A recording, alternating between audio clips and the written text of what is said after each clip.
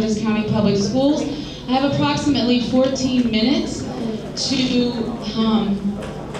discuss or go over how to upload your goals to Teachscape. This information, this presentation is also loaded in Teachscape, and I will show you how to get there. There are two documents at the back of the room. One is an orange paper. It is Teachscape Learn Guidance. So this will help you to access Teachscape Learn, and at the bottom, back page, is my contact information.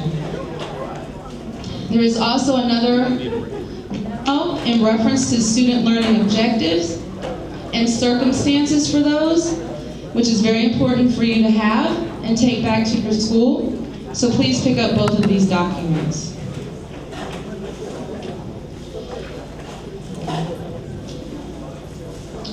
Very quickly, for your goals this year, you're required to enter 2 professional practice goals. 2 professional practice goals. Your goals should be based on your self-assessment that you completed last year. So the self-assessment is a reflection of your practice. From that, you would have developed 2 professional practice goals around 2 of the 8 components.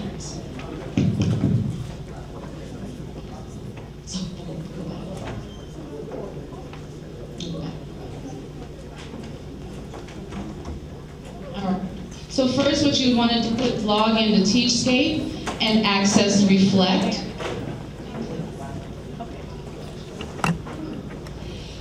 Once you get to Reflect, you will see your evaluation plan. Your evaluation plan consists of multiple activities.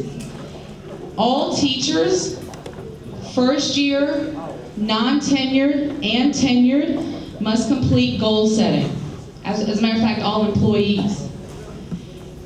Those teachers who are using the framework for teaching evaluation process are responsible for student learning objectives.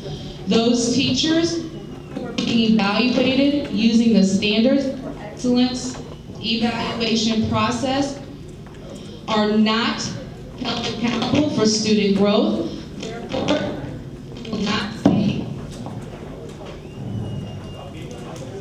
Can you hear me? Yes. Right. I have a teacher voice. So let me put that in. All right. The first thing you have to recognize first is that you have an evaluation plan. And each teacher's evaluation plan is different. What you see here on the screen is for a first-year teacher. They have the most extensive evaluation plan than any other teacher group. When I say evaluation plan, it speaks to the evaluation activities for this particular teacher.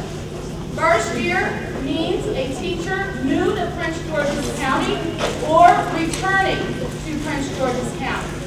Non-tenured, you will see that right next to where it says 1415 Prince George's County Teacher Evaluation, first year. That speaks to your tenured status. When it says non-tenured, that means the teacher is in their 2nd or 3rd year of service to Prince George's County Public Schools. If that says tenured, that means that you have successfully reached tenure, which is 4 years, which means it's the start of your 4th year. Okay? And then you're either going to see FFT, which is Framework for Teaching, or you're going to see SFE, which is Standards for Excellence. That is your evaluation process. So all of that is loaded right there. These are activities, goal setting, student learning objectives, announced and unannounced observation. Those are activities within an evaluation plan. And again, all of our plans are different. For goal setting, which is what I'll focus on very quickly, you will click on View or Review Start. You have 3 tasks within the goal setting activity. There are 3 tasks. The first task is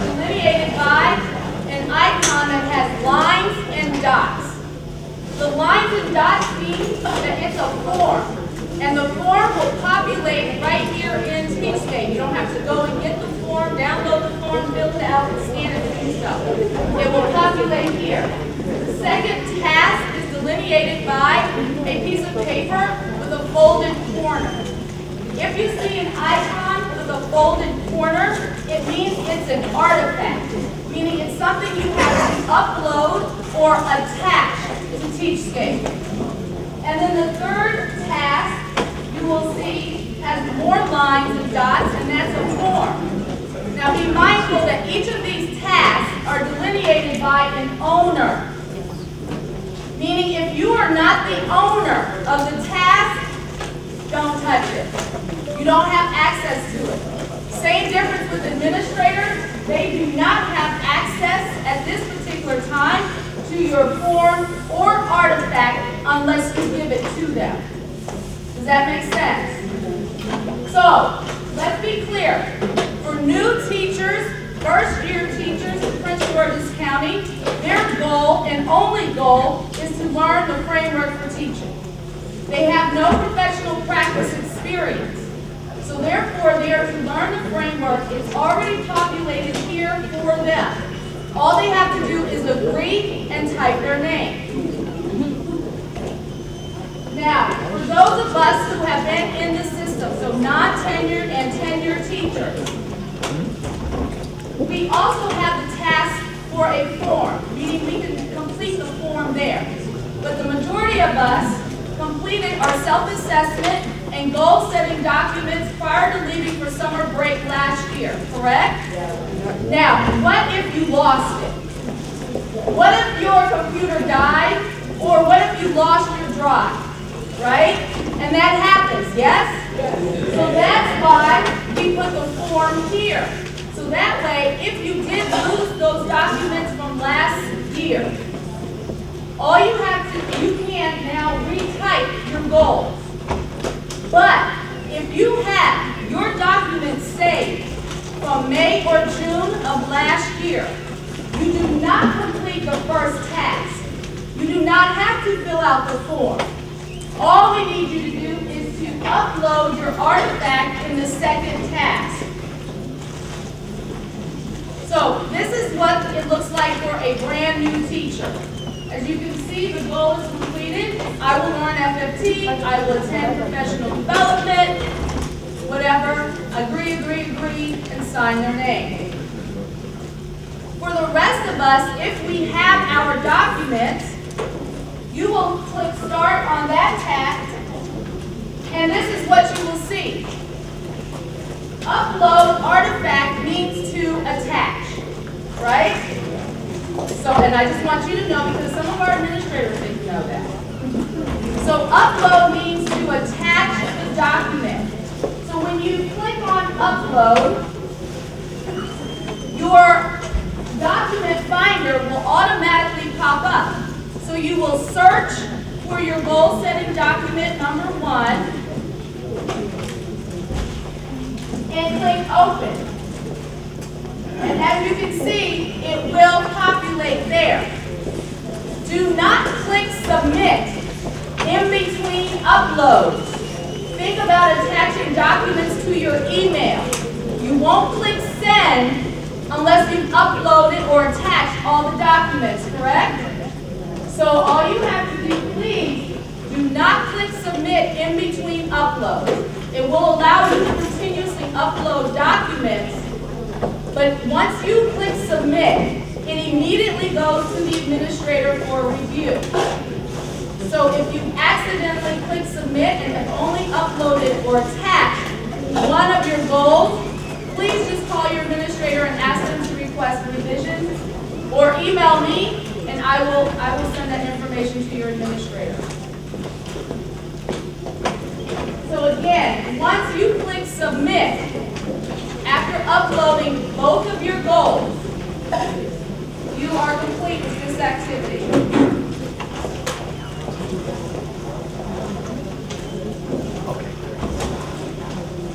For brand new teachers and brand new teachers only, first year teachers, they are required to type their name because they are submitting a form.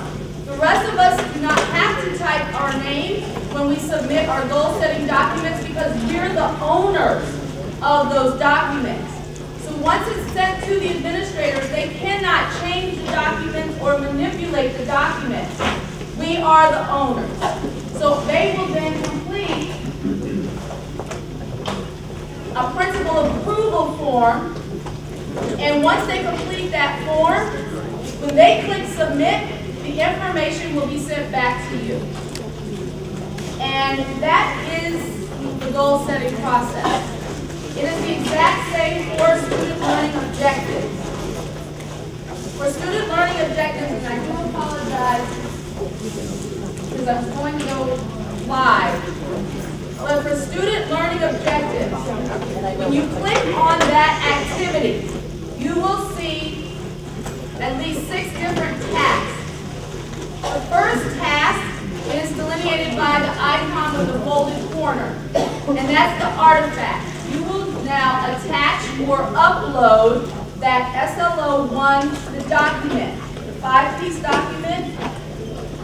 For task number 2, it is a form, and the form is asking for your objective, to copy and paste your academic goal, and then for the number of students in your target group. 10, 12, 20, 130, whatever the number is, you're requesting that number. Do not worry about your adjusted target number, and do not worry about your actual target number. All of that will come in February of 2015. Right now, we just want to know how many students are in your SLO group. That is it. Again, this piece of paper, where it has memorandum, all principals employ performance, William Ryan, is specific to student learning objectives and revisions to your objectives. Speaking to student withdrawal, student attendance, and the start date of teachers after September 30th. If you have any questions, again, my name is Bridget Laney. It's at the back of this orange document. I will be in the hall until 5:30 this afternoon. So if you have individual questions, I'll take your questions there, but please email me at your very earliest convenience. I just want to get out here and semester class and folder class. What's the difference in the priority class? If you're doing semester class versus the folder class. Okay. So last year we understand that there were implementation issues across the board with this evaluation process, most specifically student learning objectives. And there was a lot going on towards the end of the year. This year, by way of executive leadership, PARC will begin, beginning March 1st through April 30th of 2015. At that point, we were instructed and told that information from any office or evaluation will not be occurring in any of the school buildings between that time. Meaning all evaluation activities had to be completed prior to March 1st of 2015. Therefore, this year we have to try the first semester SLO instructional interval because we can't have you worried about student learning objectives and anything else but PARC beginning March 1st of 2015. So this year we are attempting for the first semester only, meaning all of the pre-assessments are focused for instruction from September through January 23rd, 2014. So therefore, your instructional intervals can be first quarter, second quarter, first semester, or a unit within that time interval. But, so although the instruction per se ends January 23rd, you will have through February 27th to give and analyze your post-assessment and then begin entering your final data in TeachScape. This is my time here. Again, I will be in the hall if you have any questions. Thank you. Is Claire Beth in the room? Hi, Claire. Hold on.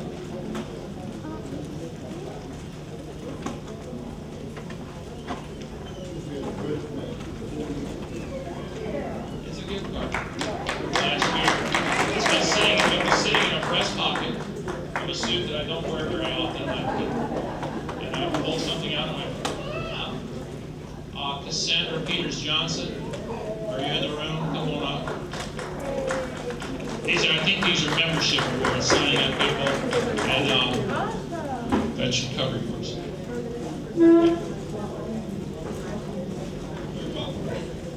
For signing up new members. And I had them last meeting, and I finally got rid of them. I've got to find my agenda. I should have people at a mic ready for the administrivia. Thank you.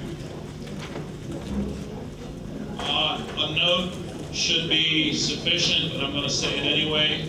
We're going to start recording the business sessions of PGCEA meetings and putting them online. And so, especially those of you close to the mic, where is the mic, just out of curiosity? Up here by me? Okay. Close to the mic, you probably want to restrain yourself from talking too much because the mic's sensitive and picks up everything. And you know how it goes sometimes. We say things like, "Oops, I wouldn't like that going out of the air." I've had a couple. So, call to order, remind people that we're live on mic, and go from there. On microphone 2, do I have a motion? Yes, I move adoption of the agenda. Blair Todd, Board of Directors. With a little bit of flexibility. A little bit of flexibility. I'm not sure who is in the house right now, okay?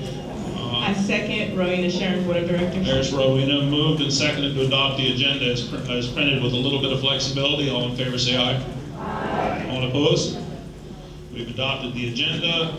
Number 3. Mark Sands, Board of Directors. I'd like to move approval of the minutes for August 25th, 2014. And do you have a second? Teresa Dudley, Vice President. I second. It's been moved and seconded. We approve the minutes for August 25th, 2014. All in favor say aye. Aye. All opposed? Yes. Yeah, change? Well, I'll make that amendment.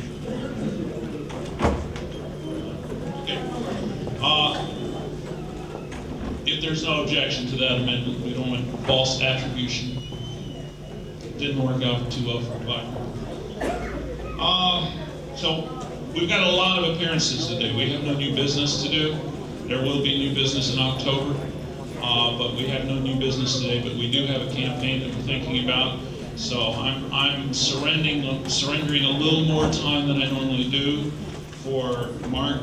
It's Matthew Berghese from the Brown Ullman campaign. He's the field director and for the election, and he wants to do a few-minute presentation on the upcoming 8 weeks before the most important election we'll ever have, right?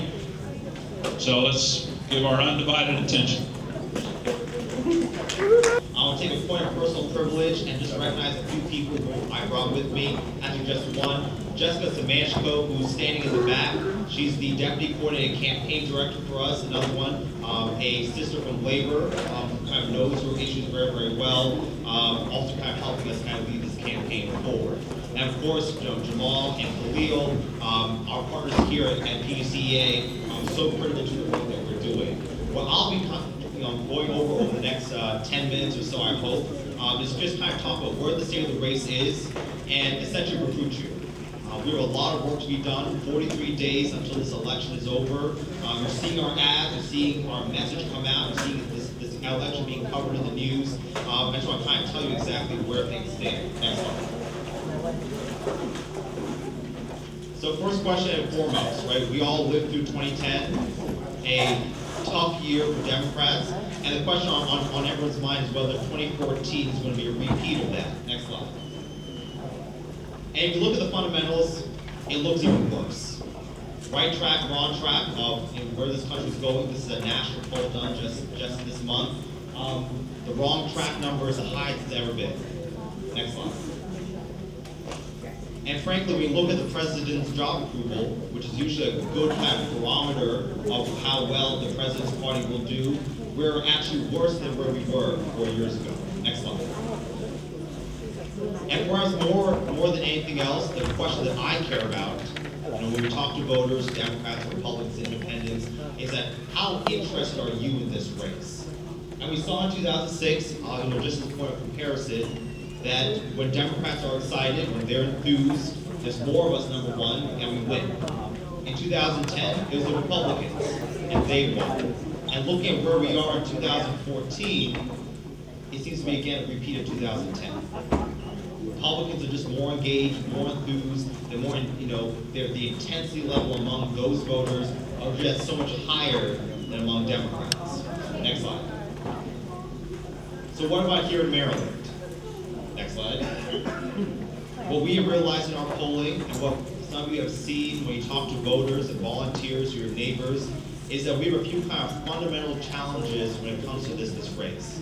The first thing is that despite a series of tough votes and kind of voting through this recession over the last few years, the governor's job approval rating is high among Democrats, but about split among all voters. Next slide. And perhaps even more important, in every election we say, do you want to change? Do you want to kind of stick with where things are going right now? And frankly, more Maryland voters, even Democrats, want to change. And the candidate for change, unfortunately, is not Anthony Brown. We are the candidate of O'Malley Brown, the candidate who's been lieutenant governor for the last 8 years, and so therefore we're fighting an uphill battle. Next slide. And what you've seen, if you see the press releases and the news stories, is that yes, Anthony Brown is ahead. In some polls the margins are bigger, some polls the margins are smaller. But when you look at this, these are just 2 polls in the summer, what I see is that Anthony Brown, who's incredibly well known, has high name ID, is at below 50%. And when you're essentially an incumbent person running for office and you're below 50, that's a point of concern for us. And that's essentially what we're going after. People don't know who Larry Hogan is, don't know his record, but yet they're still saying that they're going to vote for him. Next slide. And so our challenge for us is that given that Larry Hogan is undecided, you see that that's the orange column, the yellow column on the right, people don't know who Larry Hogan is, but they still want to vote for him. He's undefined and unknown, and frankly, very similar to how Rudy Giuliani said, a noun, a verb, 9/11, for Larry Hogan's a noun, a verb, and 40 tax increases. And that's essentially the only thing that he wants to talk about because that's an issue that favors him. Our challenge is to do something different. Next slide. And the one thing I tell people when I give this presentation, especially in places like Prince George's County or Baltimore City or Montgomery, is that yes, we know in Maryland there's a ton more Democrats than Republicans. And we also know that we turn out our base, that we will win this election. We're a blue state, we're proud of it. But hope is not a strategy. We cannot sit back and do nothing and just expect that our voters will turn out. And so my challenge, the challenge of our campaign and working with all of you, is that what can we do differently and what do we need from Prince George's County? Next one. But really, it's all about the margin here in Prince George's. I'm not worried about us winning the lieutenant governor's home county.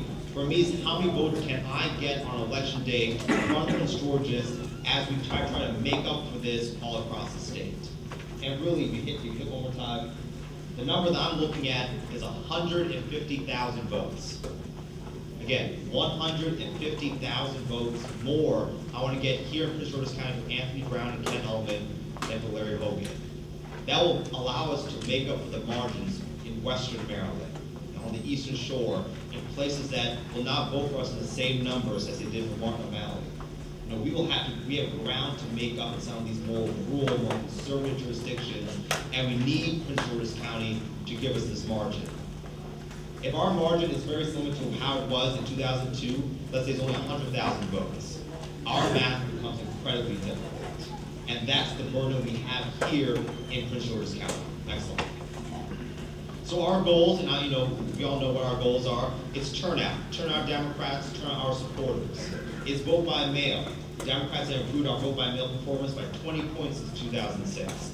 And last, and perhaps even most important, is early voting. We're one of the few states that have expanded early voting, unlike Republican governors all across this country that's restricting early voting. And what we have found is that who uses early voting? It's Democrats, number one. It's women, number two. It's minorities, number three. And young voters, number four. These are all essentially parts of the coalition that we need to win. In the primary here in Prince George's County, 1 out of every 4 voters voted early. 1 out of every 4, a 6% increase from 2 years ago. We think in this race, over that 7-day early voting period, we can net 20% of our expected voters. And any of you who have done GeoTV knows that we get all those votes in the bank, we can make our outreach during those 4 days before the election that was more effective. Next slide. And so I'm here to say that I need your help. This race is, the fundamentals are tough nationally. We're facing some headwinds locally, but we know exactly what we need to do to win. The first thing is field, something that we're working on with you every single day. Our office on Lake Arbor Road, just about 15 minutes away from here, is open every single day for almost 12 hours a day, 9 a.m. to 9 p.m. Every day we're trying to contact more and more voters, knock on more and more doors. That's essentially what I need, number one, to recruit you to come out and do a volunteer shift for me. The second thing that we've always worked together on is poll coverage. On election day, when people don't know who they may want to vote for, they trust you. You're a validator and someone respected in the community, and working with you to make sure that many of our poll sites are covered on election day. The third part is in your specific districts, in your communities, going on and talking about this election. Talking about how scary Larry Hogan will be. The person who appointed an ICE dancer in charge of the Ports Administration, the person who had labor leaders tailed by Maryland State Police, the person who doesn't believe in pre-K. Talk about what this man stands for, why this race is really a choice and not just a referendum on Martin O'Malley and Anthony Brown. And last but not least, visibility. All of you want, put a yard sign in your yard. If you want us to put a 4x8 in your community, if you want to do a sign wave with us, when you're at the metros, we need us to, again, ramp up the intensity, ramp up the enthusiasm among our base. And then last but definitely not least, be a surrogate for us. For some reason, Republicans are just so much more, I would say, less bashful about their political views online. They write these long posts on Facebook and retweet the same people over on Twitter. We need Democrats and our supporters to do the same exact thing. We have a positive vision to sell. We have a great candidate who has a great biography, and we need more people to know about this. And frankly, we need your help. The campaign simply cannot do it by itself. And with that, I want to turn it over to one of your own members, Teresa, to give you a charge.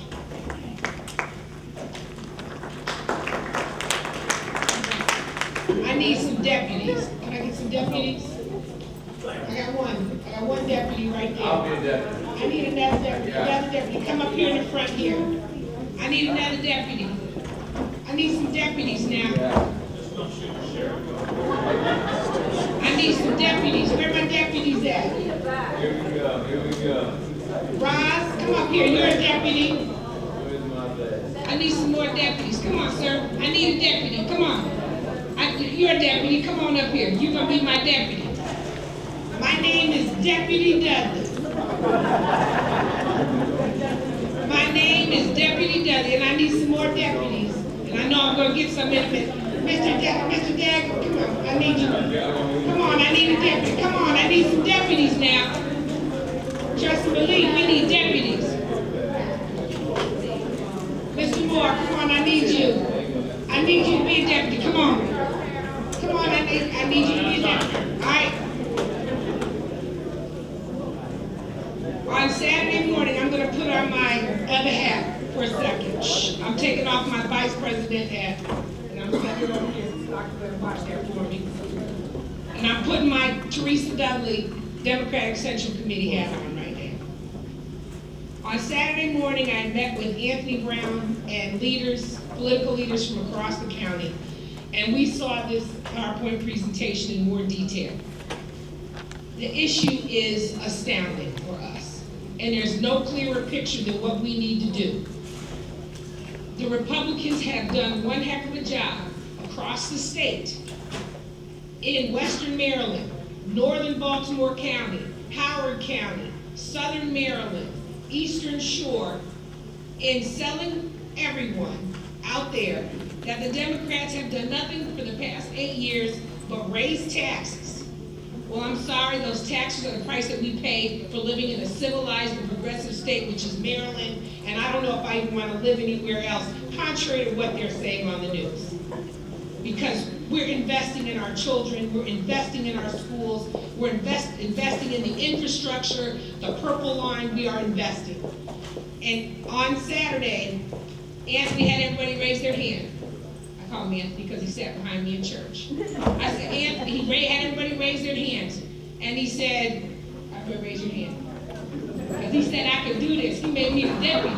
So I'm deputizing you. Okay? Are you prepared? Yes. Are you prepared to go out and spread the word about the Brown-Ullman ticket? Yes. Are you prepared to tell people about Mr. Hogan? Yes. About his daddy who would not even meet with teachers when he was a county executive? Yes. Are you prepared to go out and distribute literature? Yes. Are you prepared to phone bank any night that you're free, either here at PGCEA on Thursdays, yes, or at the Brown headquarters, yes, on your nights? Yes. You are now officially deputized.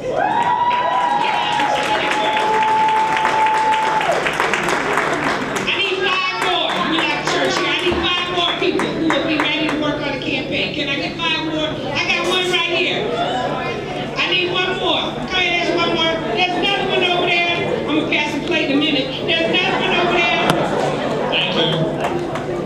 Please, everyone, I just want to say one last thing, Ken. Every night, those of you that live in Prince George's County, over the campaign office, I have a sheet here of what nights your legislative district is doing phone banking. Tonight is the 22nd of September, but the 23rd is tonight, the 24th is tomorrow. Each night this week you can go. Any night. Thursdays is here. Any night you can go to the campaign office, see me, tell, as Joanne Benson says, tell Lottie, Dottie, and everybody, this is really an important election. Thank you.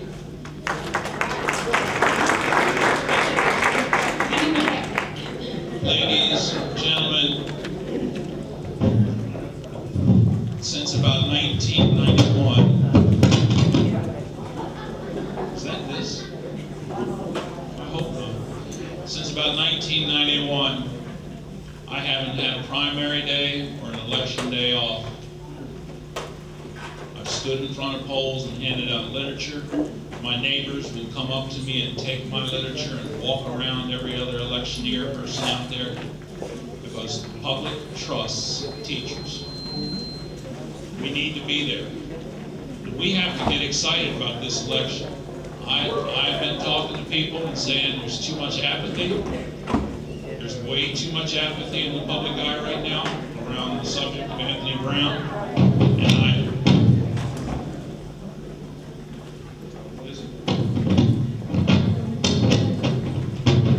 we know what it is now. It's the technology. And there's reasons we have to get excited here.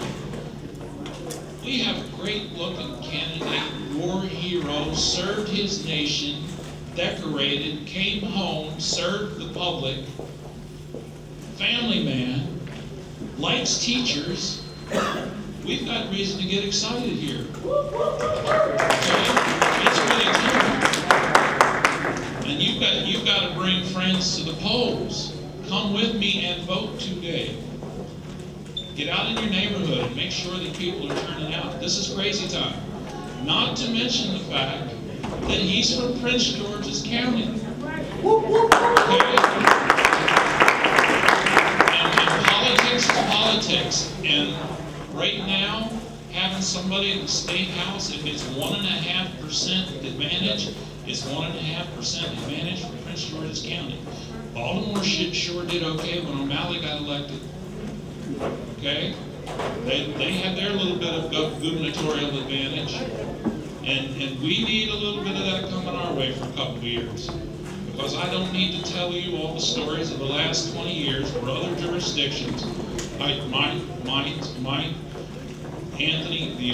the Thornton Commission when the money went to another county before it came to Prince George's County in a bill that was supposed to help the poor, I think I nearly set myself on fire. So it's time to get excited, get out, let's turn the votes out, and let's get this thing done and win this election. Do I have Laura Shelton in the house? Yes, come on up, take the side mic. This is our Prince George's County Teacher of the Year.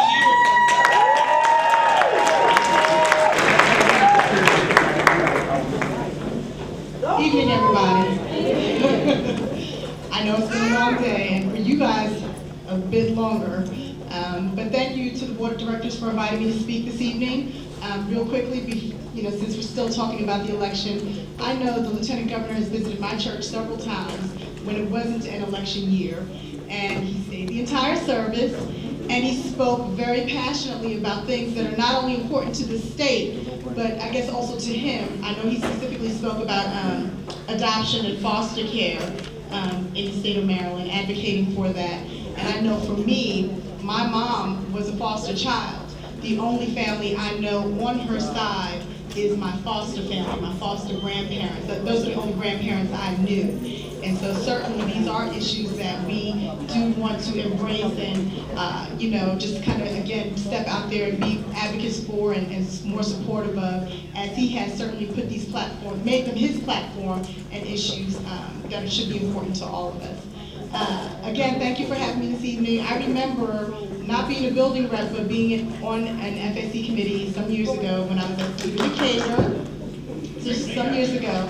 And so it's been about 8 or 9 years that's been. And I just want you all to know that the work of this body does effect change. It does. I know that at the time that I was involved, we had some serious challenges with staffing. We were very, very, very short-staffed, and I recall being pulled every other day. I do mean literally, not once a month. I mean every other day during my planning to cover somebody else's class. And, this was before compensation. And so that was beyond challenging. And I want to say it was maybe the next year that they put in place that thing that would, whatever policy it is that would afford us compensation for covering somebody else's class for 60 minutes or so. So please know that the work of this body does affect change. And we want to say thank you, and thank you to all of you for all that you do on behalf of us, and just to be encouraged to continue the good works and just not become discouraged when, that step increase doesn't come a little quicker than what we thought it should have come. And, just all the other obstacles that do come out with it. So again, just thank you to the board for having me. And that's my 2 minutes, right? Yes, sir. That was my 2 minutes. Thank you all. I am Tawana Arlane, your board of directors, and it is my privilege to introduce to you one of our own. When we go out to knock on doors for Anthony Brown, if you are a Charles County resident, raise your hand. Okay, well, you know people that are Charles County residents in the county. We have one of our own who is also a teacher-friendly candidate from Green Valley High Elementary School. Green Valley Academy, Amanda Stewart. Mrs. Amanda Stewart is running for Charles County Commissioner. Can we give her a round of applause, please? Thank you. Thank you, Tawana. Thank you, Board of Directors, for allowing me to have a moment of your time just to share some information. Yes, my name is Amanda Stewart. Yes, I'm running for County Commissioner in Charles County, Maryland. Yes, I am the Democratic nominee winner in the primary. I'm so excited about that. Yes, we are Democratic strong, so I will win in November. And so I'm here just to remind you of a couple things. Number one, my website is electamandastewart.com. Please go to my website. Share my website with all your family, friends, and neighbors that live in Charles County, electamandastewart.com. I became a PGCEA member back in 1999 when I first started working here in the county, so I've been around for a while. I'm excited about it. Please remember November 4th is the date. I'm going to vote early voting. So early voting starts October 23rd. From Thursday to Thursday, it's even open Saturdays and Sundays. please tell your neighbors and friends to get out and vote, especially in Charles County. Vote for Amanda Stewart, County Commissioner, District 3. Now, I don't know about you, but I know who my next governor is going to be, and it's going to be Anthony Brown. And so I'm so excited to be able to work on the local level with him. So I will be voting October 23rd, that Thursday. I will be voting for my next governor, Anthony Brown. And please, again, if you live in Charles County, please vote for Amanda Stewart, County Commissioner. Thank you. All of Brandon, Charles. We have no PGCEA. I live in Ward 6, which is Capitol Hill and the new stadium down in the waterfront. Let me tell you, politics really is local. I looked at the list of candidates and saw there was none, and said, well, you know, why not me? So I went around getting my petition signed. And many people, my slogan is put a teacher on the school board. And people were generally very, you know, like, wow, you know, you're really a teacher, and you know, it's like, yeah. So I'll tell you a little bit about the race. It is very, very local, but of course politics is local, and your biggest influence is in local elections. I have one opponent. It's a nonpartisan election, but my opponent is a very nice man, but he's a Republican. Believe it or not, in DC, yes, we have them. So there really is a difference between him and me. And my website is. Thank you, so many of you for picking up. I put more out there. It's like, wow.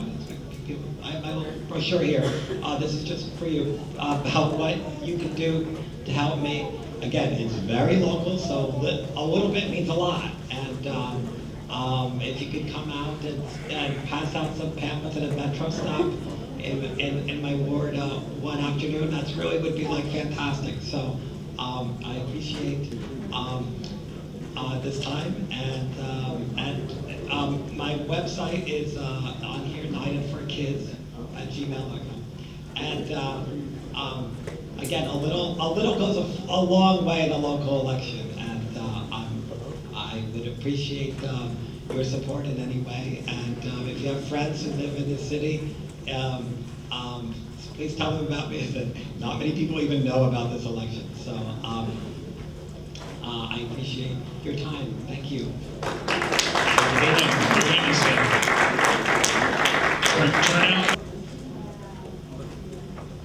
You want to give us an MSEA update there? At a recent MSEA board meeting, so 3 things I want to let you all know about. The first thing is that at the MSEA board meeting, a big part of it was about the campaign for Brown, and it was stressed how important it was for Prince George's County to show up. So everybody is looking at Prince George's County for this election. And to just reiterate how important is the phone bank, I did some phone banking the other day, and it was amazing when I called the teachers and they were saying how, okay, I'll vote for him now, since I heard from my union letting me know that they endorsed him. Some members just don't know, so any help you can give will help his campaign. The second thing I want to talk to you about is the evaluation regulations. I have a copy of them. There's a 4-page document that I can email to you if you're interested, and it's the proposed actions on the regulations. Talks about all the specifics in regards to your evaluation, when, how often, how, your evaluation, your observation. It's a lot of information that you want to have in your arsenal to just know. So I encourage you to email me, I'll send it to you, and we'll also work on getting it up on the PGCEA website. My email, you can email me at mrblairtodd@gmail. Again, mrblairtodd@gmail.com. The last thing is an upcoming training that MSEA is putting on, and it's right here at PGCEA. It is October 1st, you can write that on the calendar, 6:30 to 8:30. And it's the Multicultural Coalition, sponsored by MSEA's Minority Affairs Committee, and discussion about the impact of poverty on students and in our schools and how to reach and teach them. The deadline to RSVP is the 26th. So that's coming up real soon, 26th of this month to RSVP. There will be dinner served. I've signed up. I know Tawana Lane has signed up. And so please come out and enjoy this evening. Any questions, let me know after the meeting. Thank you. Thank you there. So I'm going to read from High Point High School. They received the organizing grant that MSCA has. And their goal is very simple. We're going to organize the organized and bridge the gap between the veteran educators with the brand new educators. This includes tenure, non-tenure, old, middle-aged, career changers, specialists, central office members, and yes, Teach for America, TFA. I ask that you sign up to attend this organizing workshop. There's a sheet here on the clipboard. I'm gonna start here, and if you can sign up, there's 2 days we're looking at. We're looking at either November 8th, which is both a Saturday, or November 15th. It depends on the majority. From 10 a.m. to 1 p.m. And the goal of this grant is to start teaching members how to organize. We cannot just rely on our unicerts to do every fight for us. It has to start at the end. So this is to help you with the staff that's going to teach us how to really organize in our building so we can start taking care of the issues for us before they come in. Do you understand? So here's the sign-in sheet. Please sign up. Pass it down the aisle this way, down the aisle that way. You know how we do in class. And I'll come and get it at the end. Thank you. Committee reports. Ladies and gentlemen, this doesn't get done by 1 or 2 people. We need people who are coming into the profession to start coming in and making light work with many hands. We have lists on the back table to sign up for committees, and we would like you to think about finding one that interests you. I think that's how most of us got started. My first one was PR. And I went from PR to GR to, I can't remember all the committees I've been on at one point or another. So it's how you get involved. It's where you start working within the association and getting our message out, because we've got a lot of people doing it. Do you have a budget report? No budget report. God bless you. Next month will be a big one. The committee only meets twice, so our first meeting will be next Monday, the 29th of September. If you have any thoughts of policy changes, ways you think we should be doing things better, please put something in writing. If you can attend, please come on Monday. If not, send it to me by email and we will work on it. cburt@pgcps.org. I think we can use PGCPS for this purpose. That will be the one opportunity to get the language into us to consider. Our second meeting will be to revise, look at the entire package before we present it to the board of directors and then to you. So again, if you have ideas to change the bylaws or our practices, which are in a handbook, let us know. I'm not going to be judgmental. I will just craft it so it's worded correctly and present it on. Get the bylaws so that you really know the association well, and that's the guiding principle document. Nothing can trump the bylaw, and so everything has to be in accordance with the bylaws. And if you go through there and you see something and you go, why do we do it that way? We've been making some changes over the last couple of years, and there's going to be a couple more that are going to be put before you in October and November, I think.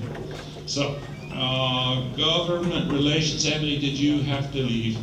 Yes, but you're going to go, Jamal? Yeah. Okay.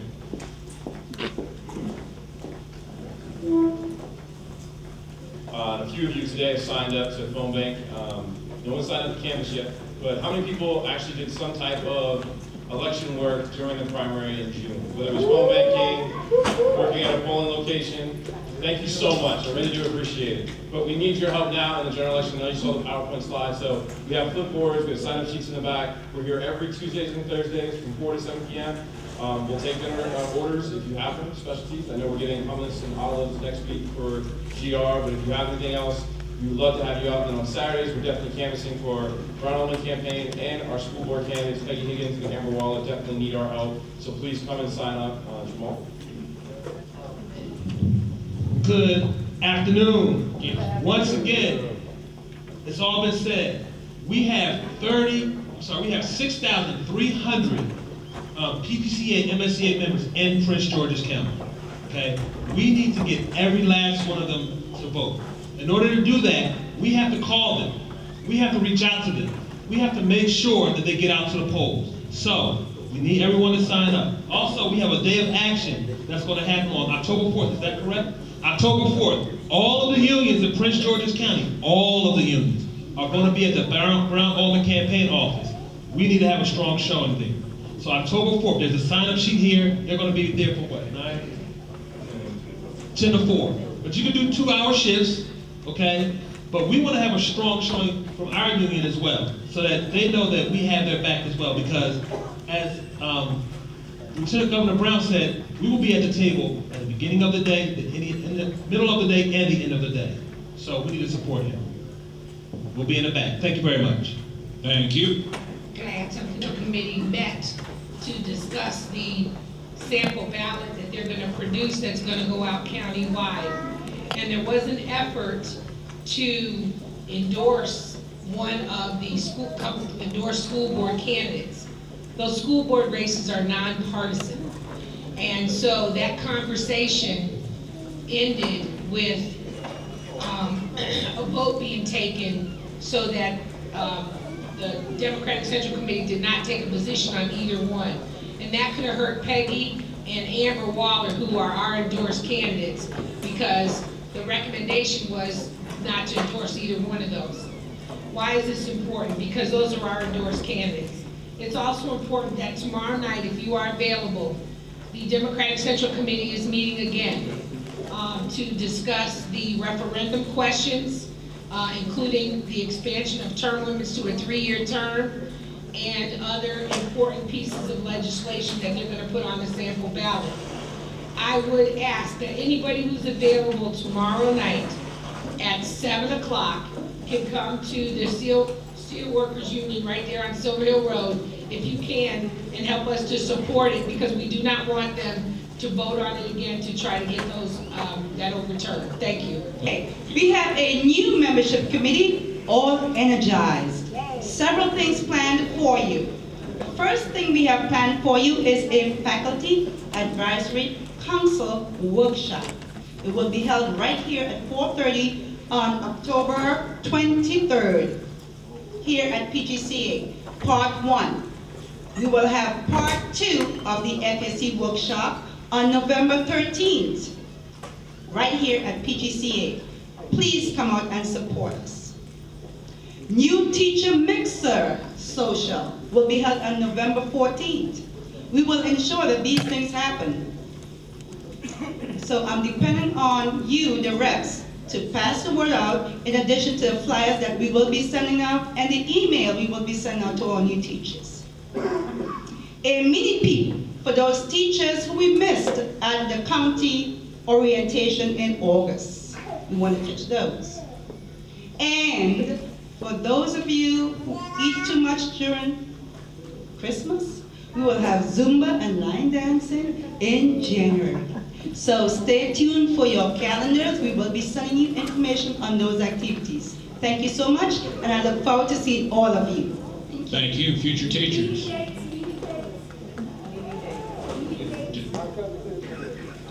She sent them, they're on the calendar, just email them. Which day of the month is it? Is it you? Meeting days.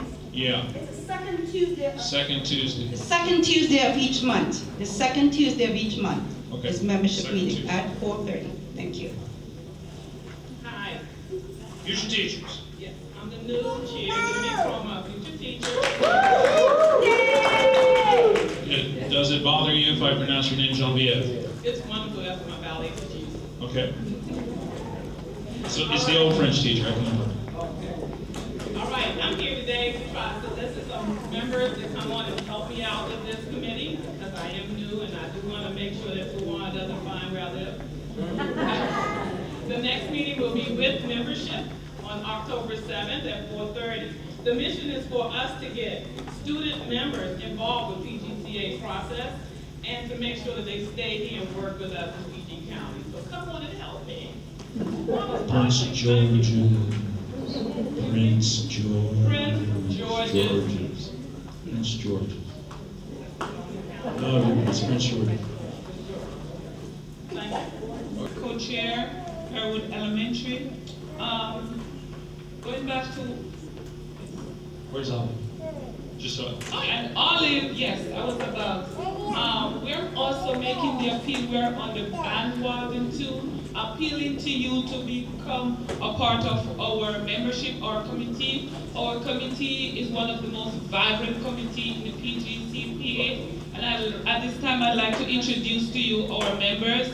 My other co-chair is Olive Lennox. Where is Olive? Please stand and show your face. The Lazarus, Mr. There she is. Where's her husband? And Lucille, where's Lucille? Come on, Lucille. And let me let you into a little secret with Lucille. Lucille has, what, 6 days to retirement.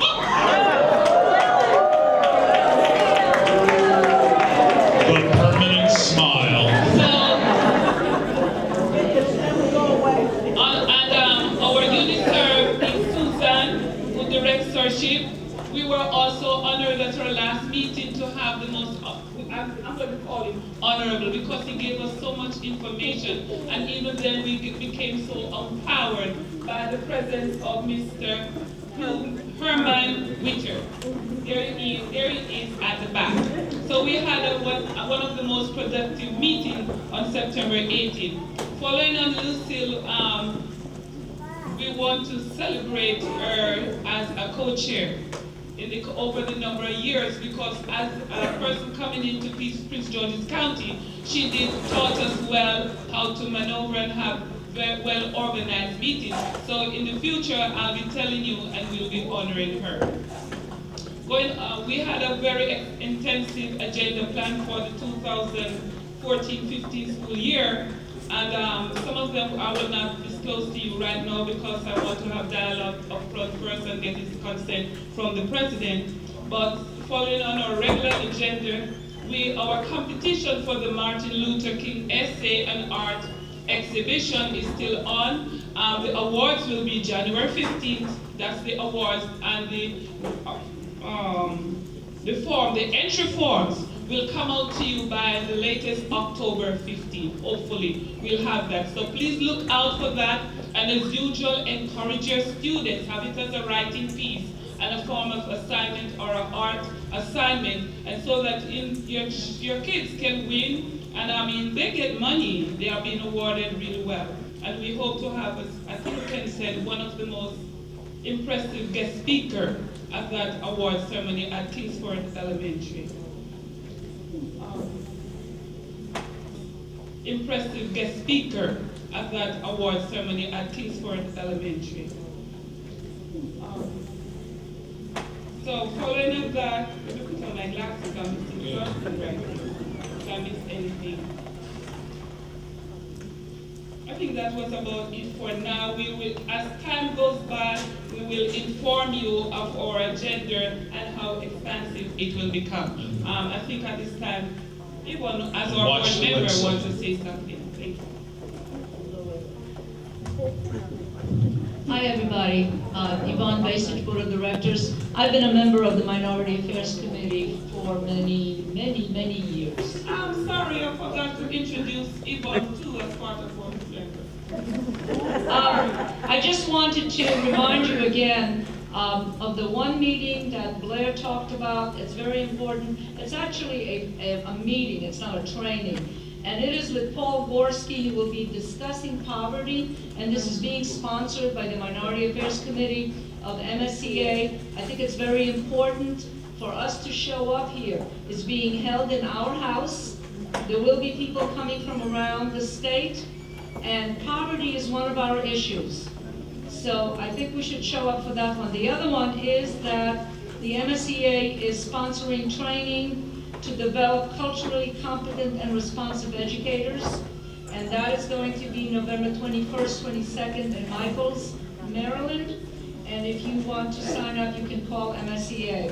I think that there are flyers in the back. It's also an important one for us to get involved with civil rights and with minority rights. And the third thing is, please, please, please, sign up for committees. There is a list of all the committees right there in the back, and please come out. We need more members in our committees. because we're planning to have our committees be more active this year, so please come and sign up. Thank you. Thank you.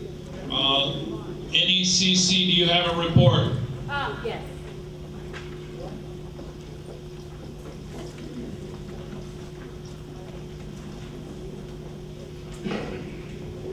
I'm not that short. Okay. Just a reminder that the following seats are available for the upcoming election: the president, the vice president, and 4 at-large members for the board. All nominations must be submitted online, and the deadline is October 31st at 11:59 p.m. Remember, and also for the MSCA and NEA delegate positions, remember that campaigning cannot begin until after the slate is announced at the January Rep Council meeting. Literature may not be passed out at any Rep Council meeting, or literature may be passed out at any Rep Council meeting following the announcement of the slate nominees. And a candidate may not campaign during the professional workday as defined in the negotiated agreement. This would include the use of telephone, email, and other electronic devices. And please do not forget to fill out your faculty rep and member list form if you have not already done so, and either faxed it in or turned it in this evening. Thank you. Thank you. I still remember the first time I walked into the NEA convention, 10,000 people going crazy. It's a good memory to have, and it shows the work that we do together when you see 10,000 people actually work together and get work done. PDL. No, there's not necessarily an official report this evening. We'll be holding our first meeting this Saturday, and from there you'll probably see announcements about trainings and other activities coming out in your email. So please watch your email as well as the website. Same goes for Read Across America, because we are united for the committee. And we're shooting for a follow-up with Bridget. Yes, in October. I'm sorting that date out with her. Mid-October? Yes. Read Across America. New chair, Jane Hertzler. She's hiding. You want to do it in October? Oh, okay, we'll work on it. It's okay. That shortens the meeting. I'm happy. Read Across America. Public Relations, Janice Jefferson, William Hay. Please tell us when your meetings are. That kind of thing. Did I lose William? No idea. Okay. I'm putting out the charges sometime this week, so. Okay. Janice, you're not here? Not here, okay. Sick leave bank, Great Beard, do you have a report? That's why I'm on the sick leave bank. You work in jail. Good. I forgot what I was going to say. Sick leave bank met last Monday, and we handled about 20 petitions. There was 1 appeal, and we plan on meeting this upcoming Monday again to see if there's some other applications. Okay. Social Committee, Linda and/or Marguerite. Oh, there she is. All PGCEA all the time, really? So, first, I would like to introduce Kimberly Cosby. She is our liaison to the Social Committee, and she is our new youth serve. We meet the 3rd Wednesday of every month at 4:30, right here in this hall, or in this building. Repeat that, which Thursday? The 3rd Wednesday. 3rd Wednesday. Of every month. So if you would like to join us, we are always looking for new members to come and explore with us. Our first event will be October the 24th from 4:30 to 8. We're going to have our first annual fall festival. We're going to have games, a dance-off, we're going to have a costume contest, and just have a wonderful, fun time. So please put that on your calendar and come out and join us. December the 5th is the date for our holiday event. So please mark your calendars now. Don't book anything else for that evening, plan to be here with us on December the 5th. We are also working on having an educators night at an upcoming Wizards game, so be listening out for that information. And then also stay tuned for information on a silent auction sponsored by Ms. Teresa Dudley for some Wizard tickets to help us to raise funds for our PGCEA Foundation. And I think that's it. The sooner the better. Get your proposals together. Specific proposals of what's going to cost how much. And you need to schedule time with us, with the board of directors, to present your proposal to the board of directors for us to release the money from the common fund that we use to fund committees. And there's a finite amount of dollars in that fund. Certain things that we do try to set aside because the social committee has a couple big items, but there's a set amount of money in that committee fund, and so we need you to try and keep your budgets under control when you come in with a request. But the sooner you get that done, the sooner we're able to release the funds and let you do the committee work that we so value. Okay? But that needs to happen soon. All right, we're second Wednesday of the month, so it'd be nice if a couple of committees could come in October and a couple more in November and make their request for the year for how they want to distribute some funds. Okay? Donna Hayes, are you in the room? No. Oh, she's at NECC. Do you have a report for the Fund for Children? She's out. She's on NECC. Is she out there? Who is it? Connie Yearwood Hayes. She's fine. We'll be talking to you about that before the convention. Convention years, our date is October 6th for the pre-convention caucus. It's 1 week earlier because I'll be at the National Council on Teacher Retirement. It's a long 4 days. It's a long 4 days. I get to hear about cost averaging and not things. It's doable, but it's a long 4 days. They treat us right, but I'd rather be here. Yes. Yes.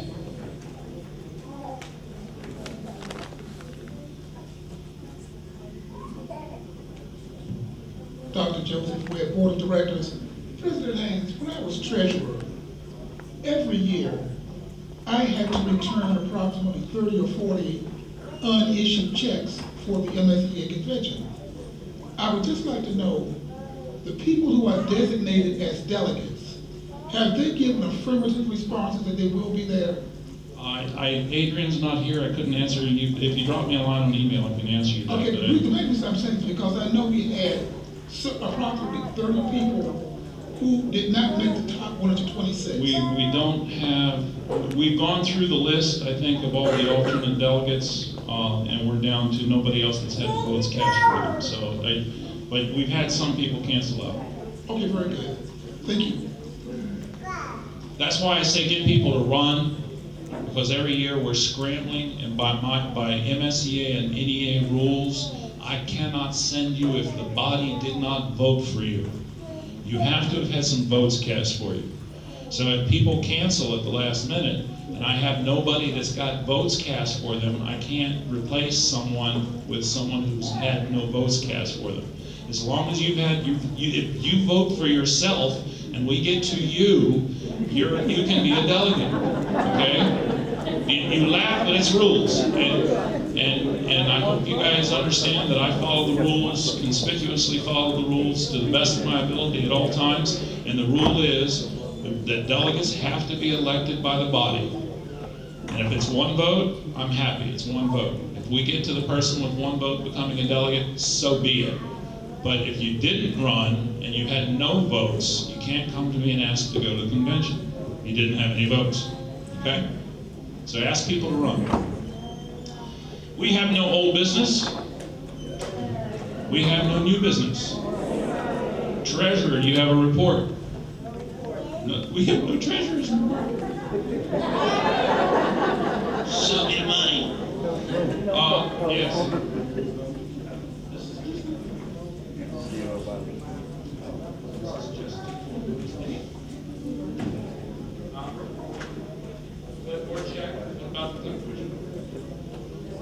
Who's got the clipboard? Okay, we got a clipboard going around, signing up. All right, President's report. I'm going to be brief.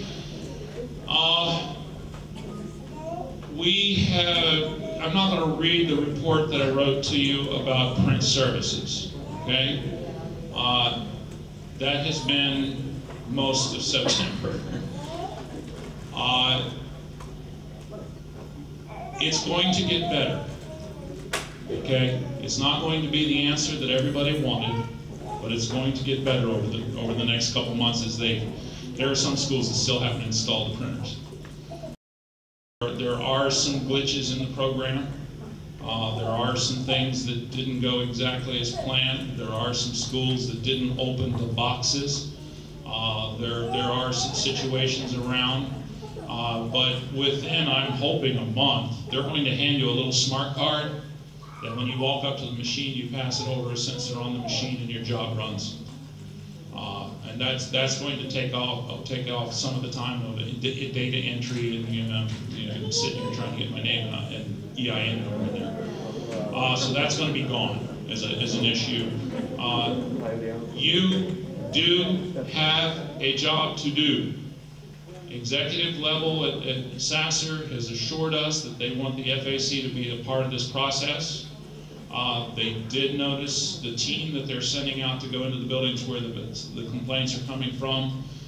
They have noticed things like 2 of the photocopiers in one office, all the printers in one wing, that kind of thing, where there have been mistakes made in the way the machines were distributed in the building.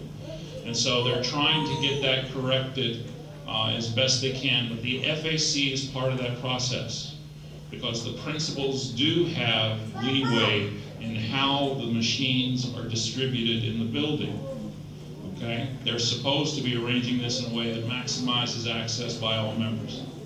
And so you have a role to play as FACs. Now, my problem at this point is 1 month in, I've had 6 FAC reports, half a dozen, that mention printers, okay?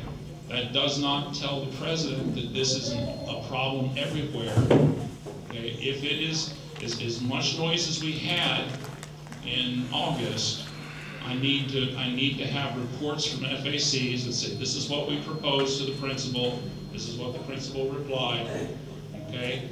I need the FAC to go through the process. That is the first step in settling problems in complaints. Okay, that's step 1. And so before we can take it to step 2, we have to have nice evidence that step 1's not getting the problem solved. Okay? So FACs have issues to work through with their principals to make recommendations about where they go and how they're spaced. And then we have to let management get a chance to fix the issue, or we take it to the second step when the issues aren't resolved in the building level. Okay? So that's where the printers stand at this point. I've been hearing this one a lot on email. So grading days are telework days through the end of this negotiated agreement, which is June 30th of next year. We're on a 192 school day here. We don't get the extra day in February. That wasn't in this year. But the grading days are telework days for the duration of this negotiated agreement through June 30th, period. Everybody got that? Okay?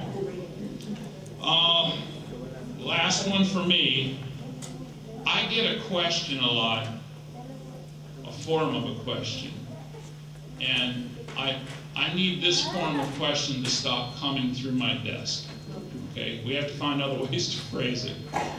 Can my principal require me to do X?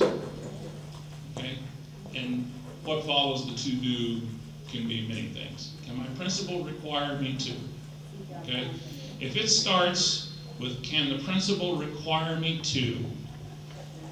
Okay, I just want to be clear so we're all on the same page.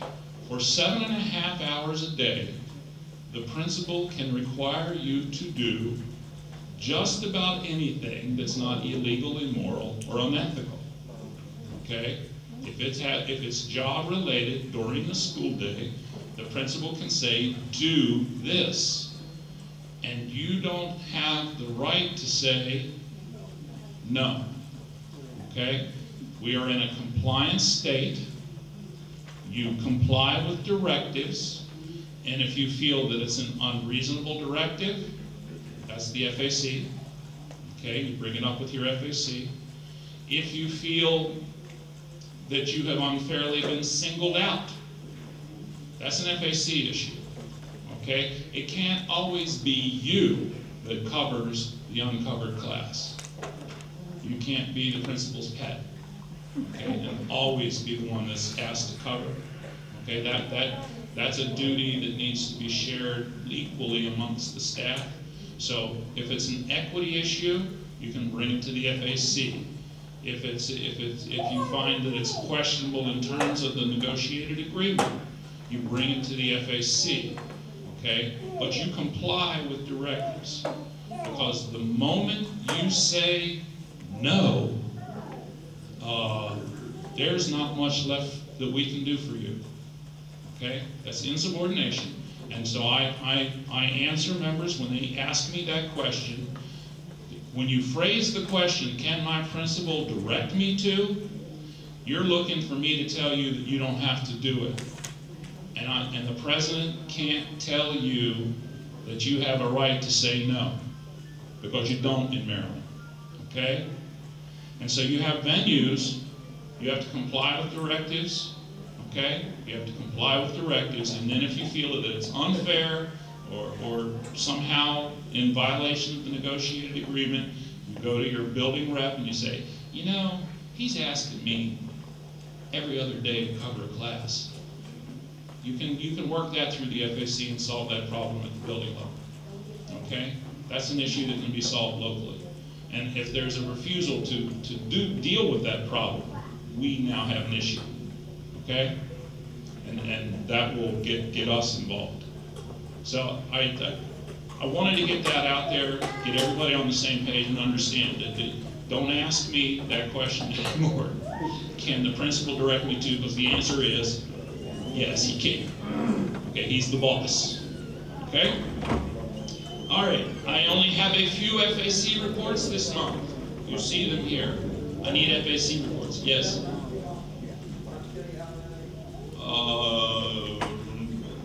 In September? I haven't seen it. I'll take a look.